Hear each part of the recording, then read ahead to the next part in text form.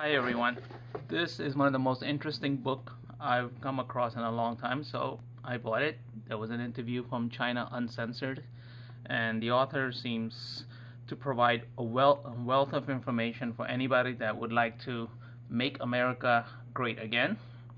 Or, well, I'm not going to say anything else, but look, is America-China struggle for global leadership?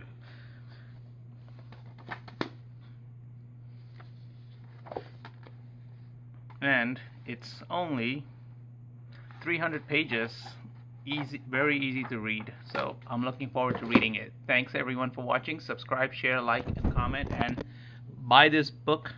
I highly recommend it if you are living in the United States and you care for its future. It seems to be very informative, which may be of use for you in time.